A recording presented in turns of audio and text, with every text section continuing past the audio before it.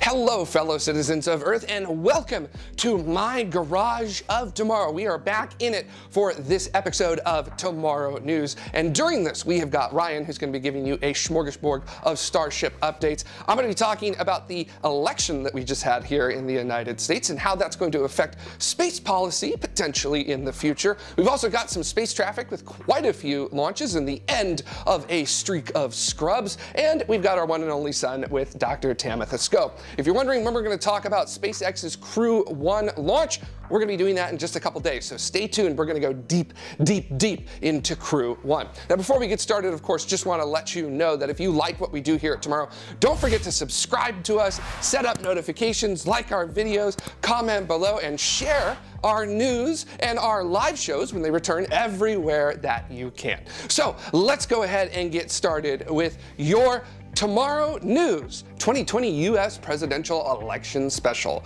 Ryan, take it away.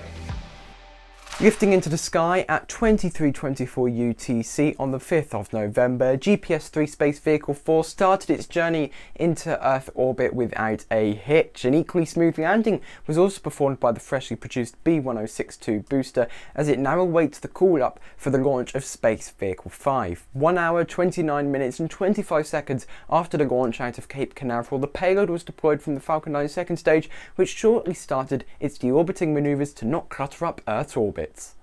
As well as that exciting news, the first beta invites for Starlink are finally going out. SpaceX have told the people who have signed up that they estimate speeds of 50 to 150 megabits per second, which as a minimum is already 20 megabits per second faster than my current connection. There is an estimated latency of 20 milliseconds to 40 milliseconds, and some interruptions in connectivity should be expected. And it's $499 for the phased array antenna and the router, and then a $99 monthly subscription to actually be able to access the service. Thanks, Ryan. And we'll have more on the recent Starship developments in our Crew 1 focused episode of Tomorrow News. For those of you who somehow may have missed it, we just had our 2020 presidential election here in the United States. And for most voters, space policy is about one of the last things on their mind. But President-elect Joe Biden will be moving into the White House in January. So what does his space policy look like? And is it going to take President Trump's directives and toss them? First of all, we need to take a look at what President Donald Trump's administration did with space and space policy during his term. And the answer to that is quite a bit. After a 24-year absence, President Trump signed an executive order in June 2017 to reestablish the National Space Council. This is a group of civil, commercial, international policy, and national defense experts, and it is chaired by the Vice President of the United States, Mike Pence.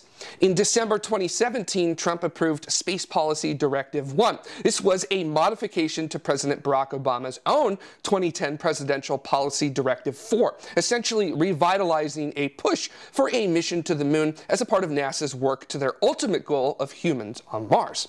In May of 2018, President Trump issued Space Policy Directive 2. Now, what that did is it required the United States Department of Transportation to strip and remove some of the hoops and red tape that commercial spaceflight companies have to go through before they can actually begin operations. Just a month later, in June of 2018, Space Policy Directive 3 was issued by President Trump, guiding the National Space Council to start work to develop a national space traffic management policy to help keep the space environment safe from collisions and develop strategies for the growing problem with orbital debris. The last one, Space Policy Directive 4, was quite a doozy, as it was the birth of the United States Space Force, a new and the sixth branch of the United States military, which occurred a year and a half later in December of 2019. Of course, you can't do any of this without the proper funding. No bucks, no Buck Rogers, right? So what did funding for NASA look like under the Trump administration? Well, there was an increase on paper. If you look at fiscal year 2016 and compare the budget to fiscal year 2020, the latter one has $3 billion more. But if you look at something called constant dollars, which is the buying power of that money, NASA stayed relatively flat. Its total percentage of the United States budget remained at that 0.5% that it's been for about the past decade and a half. Divisions in NASA, such as earth sciences and education, were constantly zeroed in the Trump administration's proposed budgets, but Congress reinstated those back to full funding every fiscal year. Of course, we can't talk about the Trump administration's space policy without mentioning the Artemis program. And it technically started with Space Policy Directive 1 in December of 2017, with its shift of focus to the moon. It really kicked into gear in March of 2019 with Vice President Mike Pence announcing a moving of the goalposts for the return of a crew to the surface of the moon up from 2028 to 2024. Supporting this was the development of the Commercial Lunar Payload Services Program, the international partnerships that have been formed through the Artemis Accords, working Lunar Gateway into what it is presently, commercial vehicles like Dragon XL to resupply Lunar Gateway, and the Human Landing System, which is seeing itself woefully underfunded at the decision of Congress. Now, of course, like a multitude of policy decisions, you can run around in circles debating as to whether something was a good or a bad idea with a NASA program. But one thing that is most certainly universally agreed upon as a massive positive for NASA is the placement of Jim Bridenstine as NASA's administrator. Now, if you know me, you'll remember seeing me roundly disagreeing with the choice of Jim Bridenstine when his nomination for NASA administrator was made official, especially with the tweets that I put out there. Very, very hard stuff. His positions on climate science and being considered an outsider, not a space industry professional, gave pause to many folks across the political spectrum, regardless of the fact that he actually did craft legislation related to space during his tenure in the House of Representatives. He was confirmed as NASA administrator by a party line vote, 54 and 49 against, in April of 2018. And when you look at the body of his work as NASA administrator since then, I can finally say something I have been wanting to say very publicly for a very long time. I was completely and entirely wrong about Jim Bridenstine. It became apparent during his confirmation hearings that he really did hit the books and took a true passion to what he was about to preside over. He changed his opinion on anthropogenic climate change, which someone in his position of power performing a paradigm shift of that level in their own stance on an issue is something rarely seen, if ever. A real passion for the agency developed within him, especially once Artemis came to be. He put the fear of Tsiolkovsky into some folks when he floated the idea of putting Orion on a Falcon Heavy. Seriously, I have never seen executives and lobbyists squirm that much in a very long time. And yes, he did pop off a tweet that was a bit of a punch down at SpaceX, but he worked to strengthen NASA's connections with commercial partners, helping commercial crew cross the finish line this year. Fortunately, though, for all of the good that Jim Bridenstine has surprisingly brought to NASA, that is not going to be lasting for very much longer. Jim Bridenstine publicly announced that he would not continue in his position under the administration of President-elect Joe Biden. This isn't an unprecedented loss. Dan Golden is the only NASA administrator in the history of the agency who served across multiple presidential administrations. So although I personally am bummed that Jim will leave his position in the coming months, it's a completely understandable decision. And I am incredibly grateful that he proved very, very wrong what my preconceived notions of his tenure as NASA administrator would end up bringing to the spaceflight world. So Jim, here's to you for having a fantastic run as NASA administrator. You will sorely be missed. So President-elect Joe Biden will have to find someone to nominate as NASA administrator, a clean slate come 12:01 p.m. January 20th, 2021. At present, the Biden transition team is not saying much, or anything really. But there are some murmurs of a few who may be considered. Kathy Lueders, NASA's current Associate Administrator of the Human Exploration and Operations Mission Directorate, is one. Before her current role, she was the Program Manager for the Commercial Crew Program, so I'd say that's a pretty darn good resume. Also included in the potential mix is another person who those of you familiar with space policy recognize very well, Lori Garver, a former Deputy Administrator of NASA with extensive experience in the commercial spaceflight field. And she served as the lead space policy advisor for John Kerry's 2004 presidential run and Barack Obama's 2008 campaign. We'll be keeping an ear close to the ground for who may potentially be up for the position over the next few weeks. But what about the Biden administration's NASA plans? Are we going to continue to see the whiplash that every new presidential administration would throw in to NASA as an agency since the early 1990s? Currently, all signs, they are pointing to no, there will be no destructive shift in space policy. As a part of the 2020 presidential campaign, the Democratic Party platform specifically noted continued support for NASA and its current programs. That means we'll likely see Artemis remain intact as it presently is, which would truly be a breath of fresh air to not see a program hit with a sledgehammer by a new presidential administration, with the pieces then thrown in the air, and however they land is how it goes. You'll likely see an increased emphasis on missions to study the Earth's climate, and the goal of Artemis to land the first woman and the next man on the moon in 2024 will likely be allowed to slip. And not that many people in the spaceflight industry were confident in a mission by 2024 being safe, let alone possible, considering recent funding issues, such as the Human Landing System being severely underfunded to the tune of several $billion lower per fiscal year than what is necessary to actually make the lander happen. So the gloom and doom that you saw of people running around going, "Oh, NASA's toast, it's not going to be an agency anymore, it's done for, it's dead." No. That's not going to be happening at all. Yes, turns out some things you read on Twitter and Reddit and Facebook actually not true. You see, NASA is one of the few government agencies that actually has broad bipartisan support. That means the two major parties here in the United States throw their weight well behind NASA and the work that it does. In fact, if you look at opinion polls from both parties, NASA scores in the high 80s to low 90s consistently over the entirety of its existence. That is absolutely amazing, and that's really nice to have something that could bring us together. You know, it's been a little tough to do that. But one thing that does bring us together that also has very strong bipartisan support: rocket launches. So let's go ahead and jump right into this week's space traffic.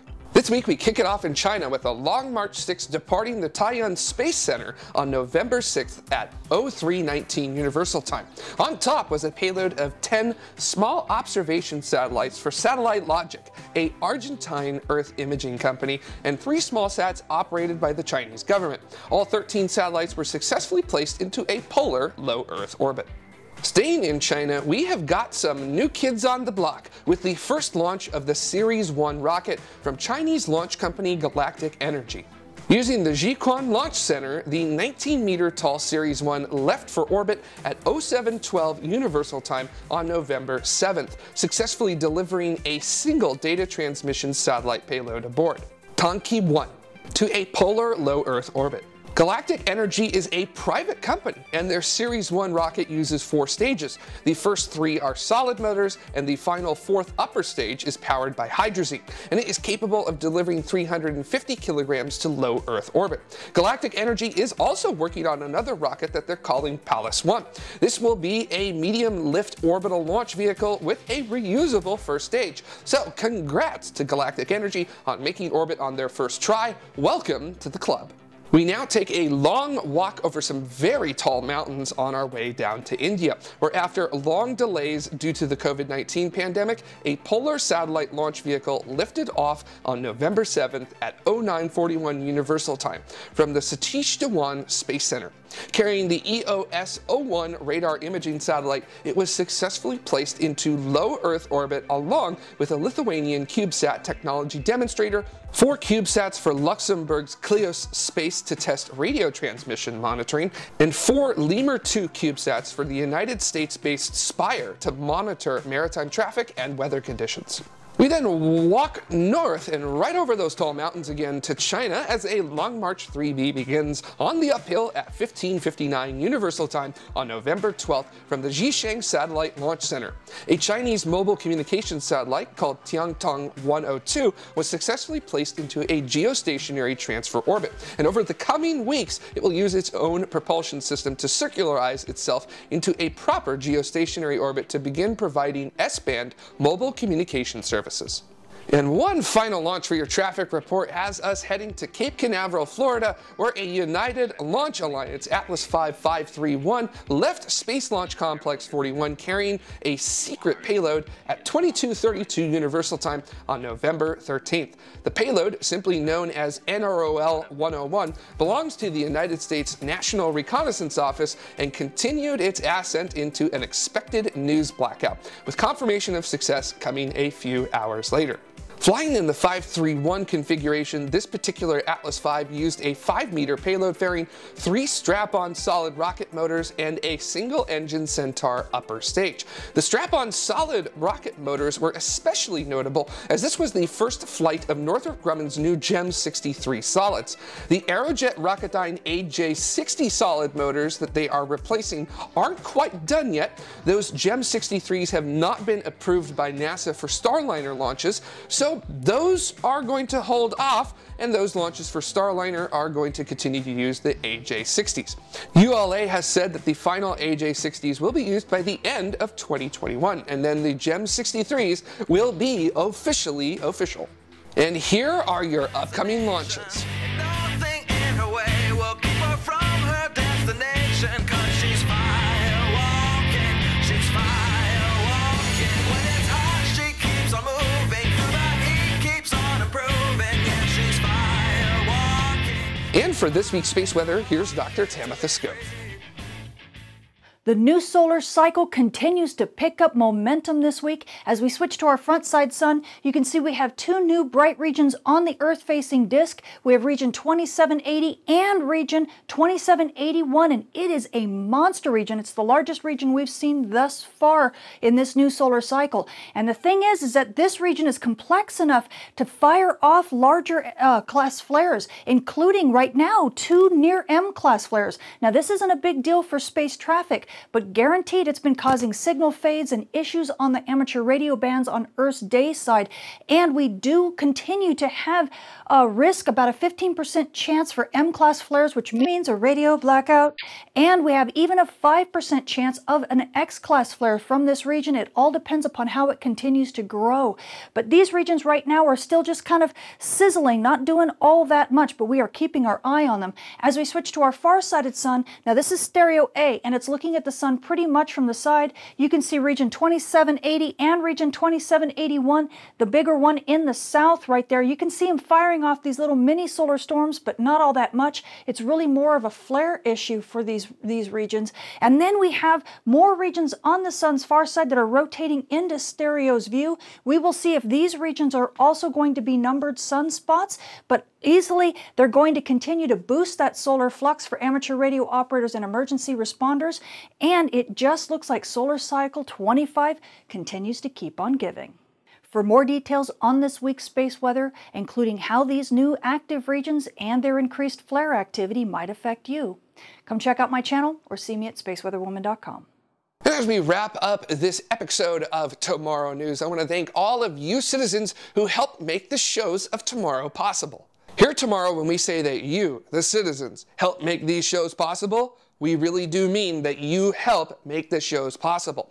We would have none of the equipment that helps us deliver the best news that we can to you. We wouldn't be able to have transport to 204 when so allowed. Hosts such as myself, Ryan, and Tamitha wouldn't be able to contribute the time like we do to make these shows possible. These are your shows.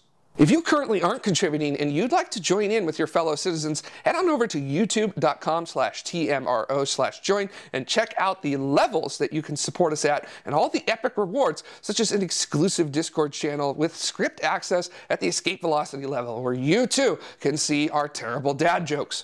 Of course, subscribing to Tomorrow, setting up notifications so that you know when news and the soon-to-return live shows are happening, liking our videos, commenting below, and sharing us everywhere that you can helps us as well in our mission to get the planet excited about living among the stars. And that is Seco 7 for this edition of Tomorrow News. Thank you so much for watching, and until the next one, remember, stay safe, stay healthy, and keep exploring.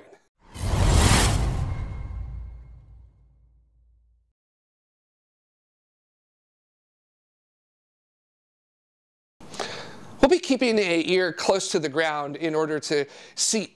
We're gonna listen so we can see. Wow. It's the Earth Air. Y'all ready for this? I'm gonna pop my neck, so if you don't want to hear me pop my neck, mute it for like the next 5 seconds. Oh, oh, that felt nice. Here's to you for being a fantastic NASA administrator. You will be sorely missed. Oh, that is not good.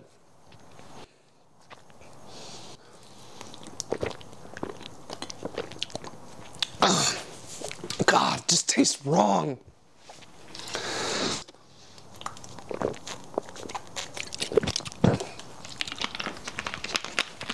Sitting in front of a congressional panel is bad enough, but drinking this on top of that.